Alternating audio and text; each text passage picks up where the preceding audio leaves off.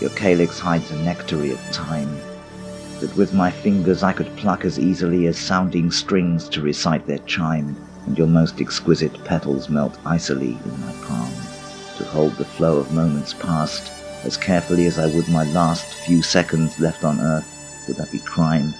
Or if I picked you just to see you turn to crystalled pearl in my eyes and learn how man is angel on his way from slime.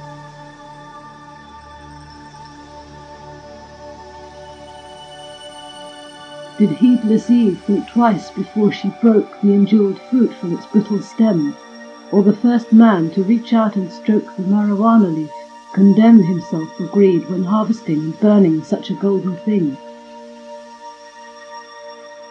As this dreaming poet who just then spoke of your sacredness, and is now prepared to do exactly as he first declared, and make of his museful words a joke.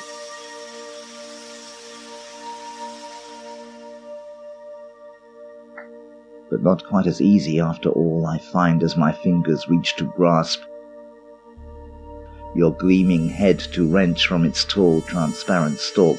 They refuse to clasp, as did Pandora's eager hands held still at the thought of the box containing ill. Or the stoned explorers of Medusa stall for time not entered in their log, before they dared the petrific fog that holds them still in its timeless thrall.